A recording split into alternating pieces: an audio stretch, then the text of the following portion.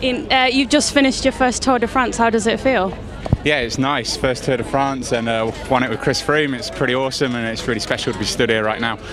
Yeah. How tough was it in the mountain stages working for Chris? Yeah, I mean the whole race has been tough. Really, every day's been full on. Even the day with the wind and the crosswinds, and all the flat days have been hard. Just the whole thing in general, it's been really tough. Yeah. And how tough was it when you lost two of your guys early on? Yeah, it made things really difficult, but I think we showed last week, in that last final week, that we're a really strong team and we stuck together as a good unit, and it's planned out well. And what do you think you've learnt from this year's race? I don't know. It's tough and brutal, yeah. How are you guys going to celebrate tonight? A few beers and kick back and relax and just enjoy it, yeah.